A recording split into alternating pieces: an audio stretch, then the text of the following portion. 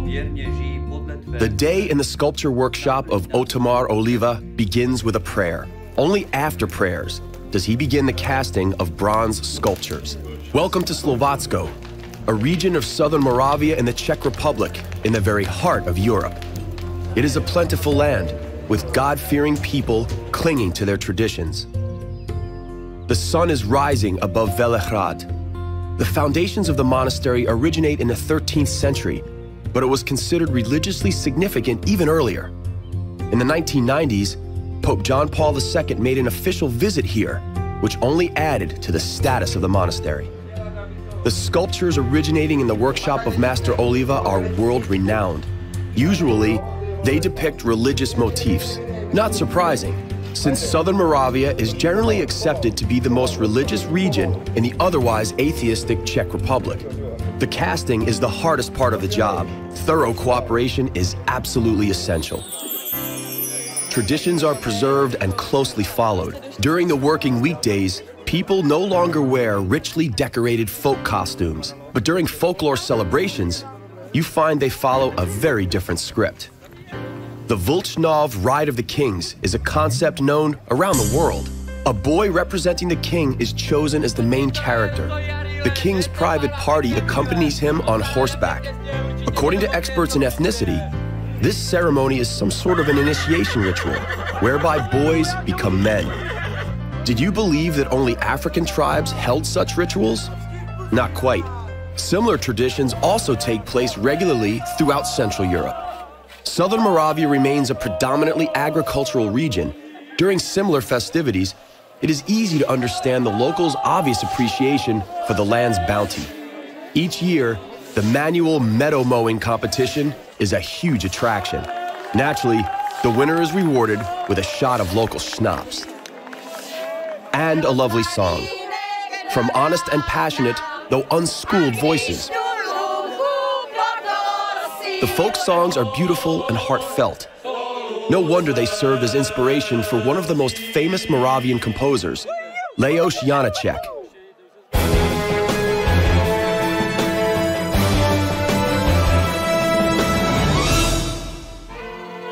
Slovatsko is well known for both its traditions and for its picturesque nature. The White Carpathian mountain range, lying where the Czech Republic borders Slovakia, is pristine and breathtaking. A war memorial was erected here in memory of the 28 American pilots that died in 1944 during the Battle of Slavíčin. Sweeping vistas across stunning landscapes have inspired countless local poets to write touching verses, showering praise to the beauty of the countryside.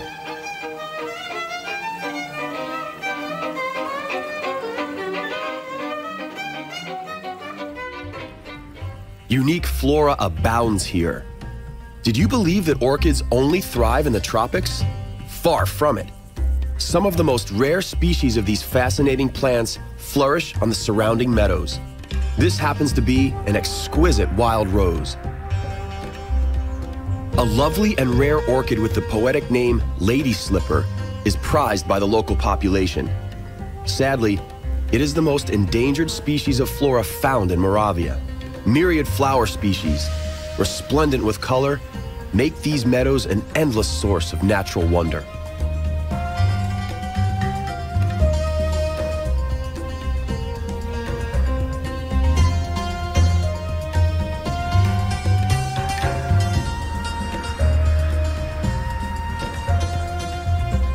Mowing here must be done manually using only scythes so as to protect such beauty.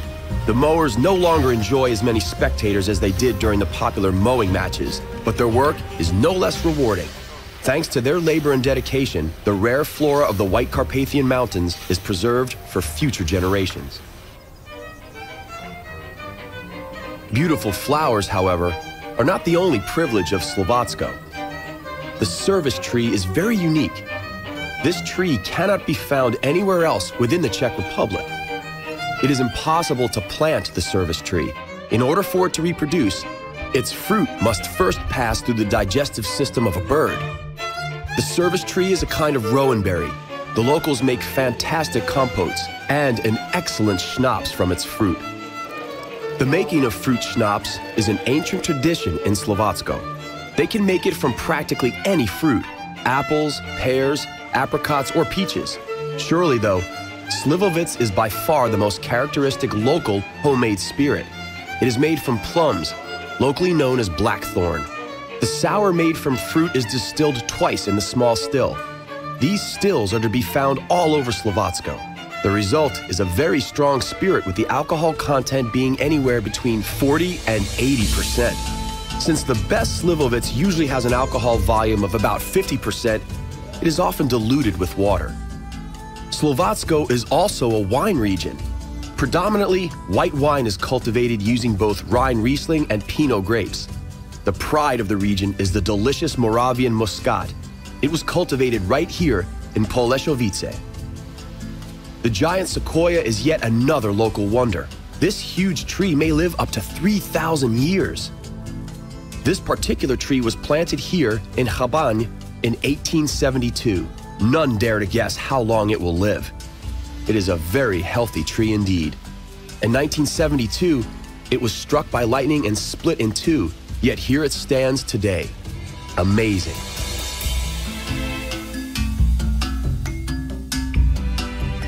Now we have reached Hana, another plentiful region of the Moravian province.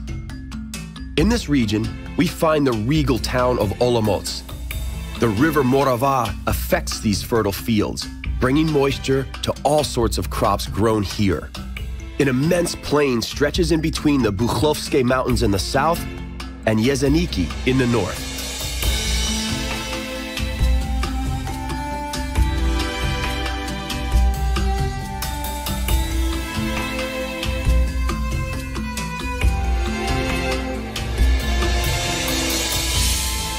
This is a local specialty.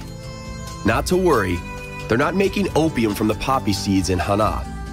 These seeds are ground and mixed with sugar to make a lovely cake and pie filling. Even though Moravia is more of a wine region, hops are also grown here. Hops are a very characteristic Czech plant, from which the world-renowned Czech beer is made. More poppies. If the truth be told, in the old days, its sole purpose wasn't just an ingredient in local delicacies. It was also commonly used to make a mild concoction given to children as a sleep aid. Hops have a similar effect. No wonder then that in Hana, a pleasantly lazy ambiance often prevails. Watch out for this bridge. It is found in Litovel and was built in 1592, which makes it the third oldest bridge in the country. Sadly, it was damaged in the tragic floods of 1997. Those floods were the worst to have hit the Czech Republic in the last 1,000 years. The reconstruction works carried out on this bridge, unfortunately, weren't the best. This is it, River Morava, the culprit who brought the havoc and destruction in 1997.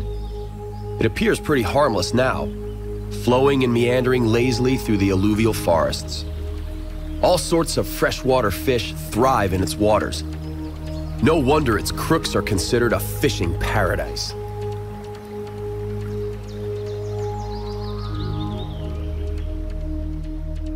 The most picturesque Czech castle, Bozov, lies close to Litovel. In the 19th century, it was converted from a fortress into a beautiful and romantic castle.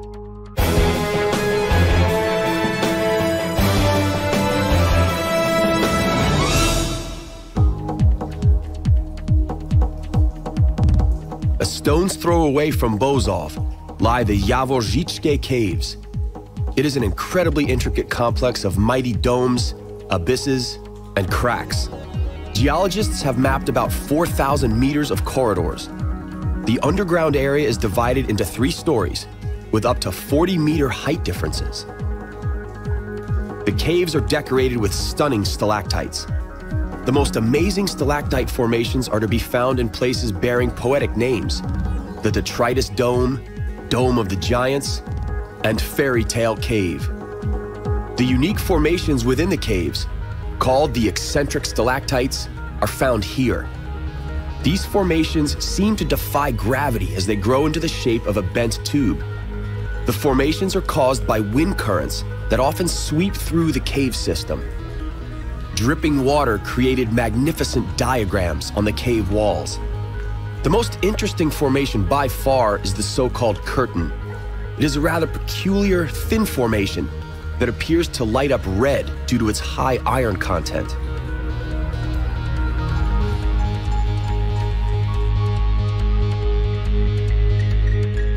The sun sets over Hana, and we say our goodbyes.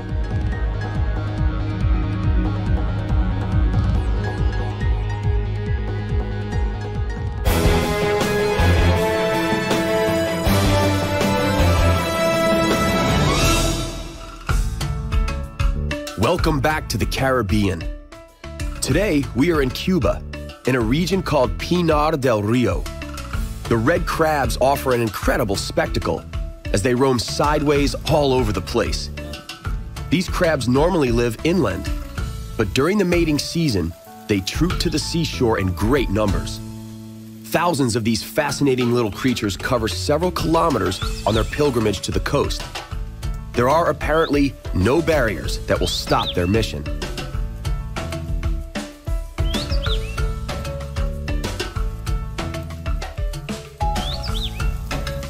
They seem quite frightening. Perhaps if Alfred Hitchcock lived in Cuba, he might have written a horror about crabs instead of his famous birds. Imagine the mayhem should thousands of crabs suddenly materialize in the city streets. The crabs haven't got it easy. On their way to the mating grounds, a number of roads stand in their way. Not every driver manages to avoid them.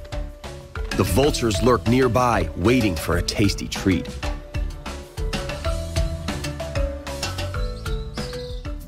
Cuba has plenty of natural miracles to bestow. There are colorful wildflowers seemingly everywhere, and pineapple. Despite a common misconception, pineapples do not grow on palm trees, but rather resemble a sort of cactus. Pineapples are grown on expansive plantations in Pinar del Rio. Besides intriguing fauna and flora, Pinar del Rio also offers picturesque nooks with streams meandering through the jungle among all kinds of palm trees and other tropical vegetation. It is undeniable that this is the Caribbean.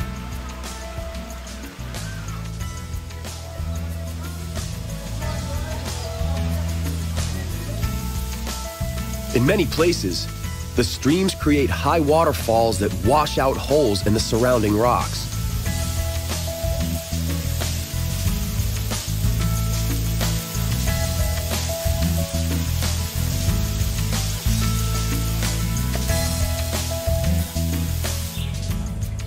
The flora found in Pinar del Rio is so beautifully colorful, it is almost heart-stopping.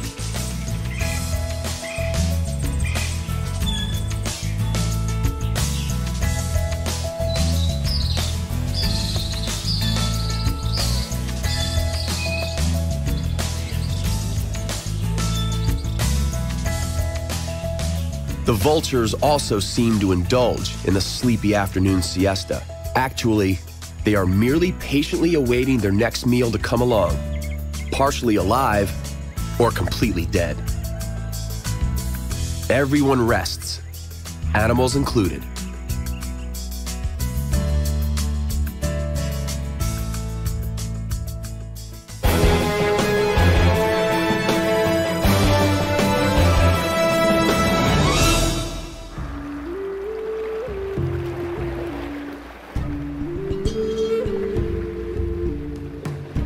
This is the Matanzas Province, a land of palm groves and orange plantations. Matanzas lies in the west of Cuba. Its northern shore is bathed by the waters of the Gulf of Mexico, and its southern shore by the Caribbean Sea. Cuban oranges are famous in their own right. While being rather difficult to peel, they are filled with the sweetest nectar. The largest orange plantations in Cuba are in the vicinity of Yagüe Grande. The Matanzas Province is also known for its cockfighting contests. Despite being illegal, it is a deeply rooted tradition. The fights take place regularly in a palm grove just outside of town, in a location only known as Mame.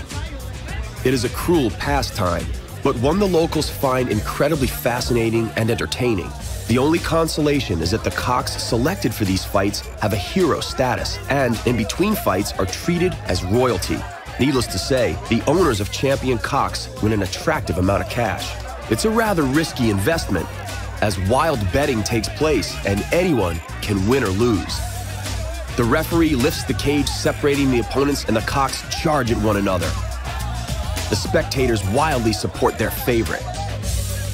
Some root for their favorite in very peculiar ways. The cocks are equipped with special spurs for the fight. These are extremely sharp and are manufactured from turtle or other animal shells.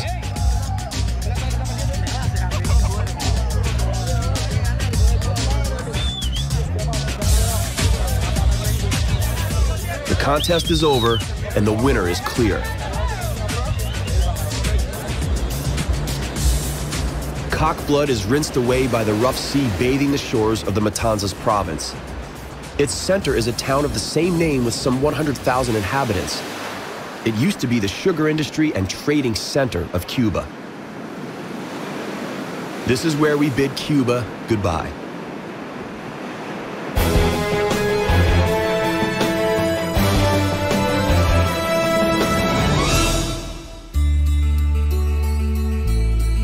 Welcome to Fiji. It is an isolated archipelago of 322 islands of either volcanic or coralline origin, situated in the tropical zone of the Pacific Ocean. The almost bottomless ocean washes the shores of this fairy tale place.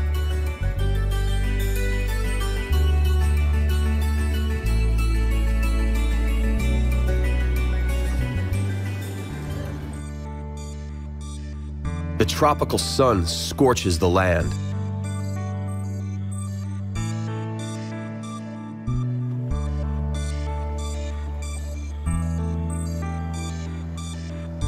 Palm trees, in particular coconut palms, make up the vast majority of the local vegetation.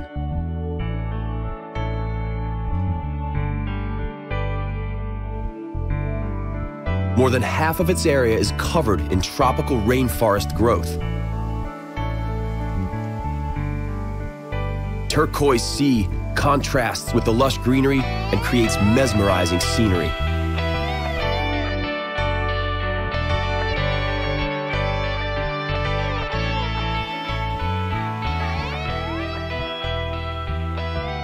The islands were inhabited more than 3,000 years ago.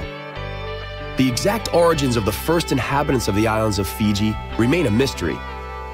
What is clear, however, is that Fiji was settled by two distinct races, today known as the Melanesian and Polynesian races.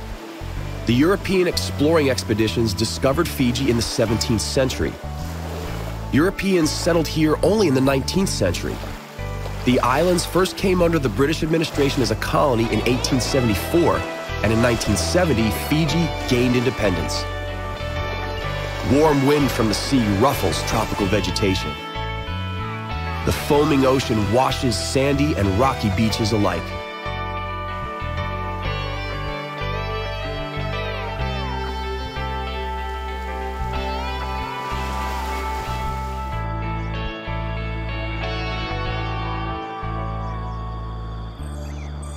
The boughs of trees form intricate tangles.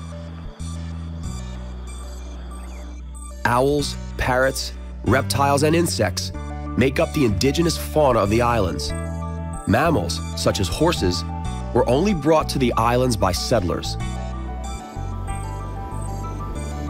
Unique sand dunes are to be found near the town of Sigatoka.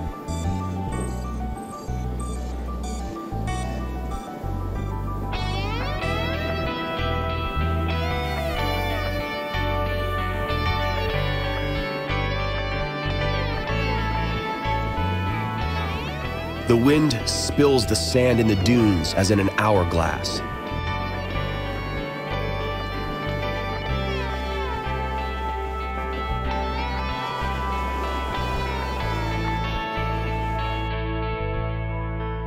No signs of civilization, only virgin nature.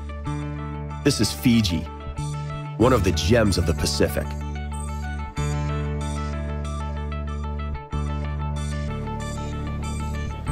A stunning rainbow arches above the ocean. We are watching it from the island of Viti Levu, the biggest of the islands that make up Fiji.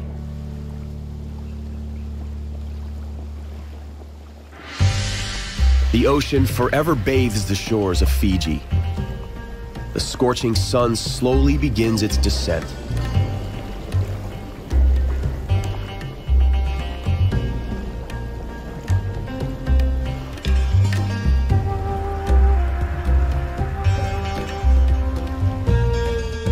The setting sun colors the clouds with all sorts of breathtaking hues.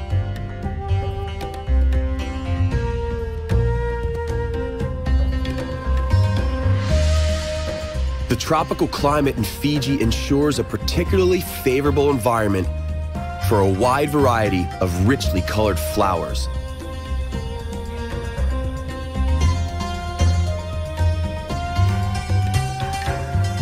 The mountain range in the distance states clearly that Fiji is mostly of volcanic origin.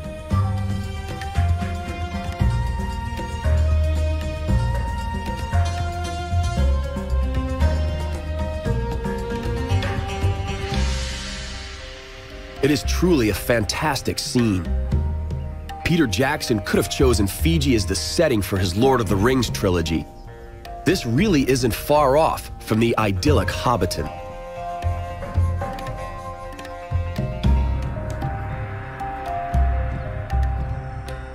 One last peek at the fascinating flora of Fiji.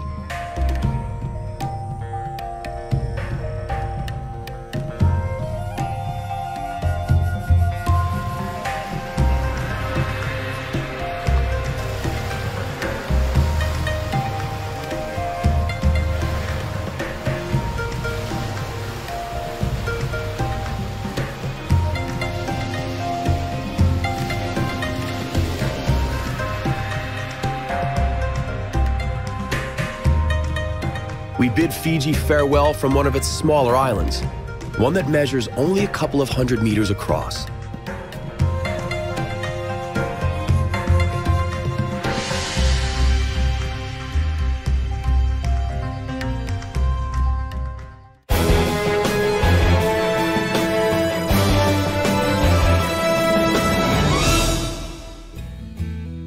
Our journey to the miraculous nooks of our planet comes to an end. For now. On the next exploration of our compelling and bountiful planet Earth, we will travel to the Holy Land, Israel. We will start in the south and work our way to the north. Along the way, we will stop to admire several locations. Some of the stops will take us to incredible works of nature, while others are the setting of biblical tales. We will also present places that are associated with historical turning points. In the north of Israel, we will climb the Golan Heights, whose natural beauty, sadly, is overshadowed by the ongoing conflict. That's all right here on Miracles of Nature.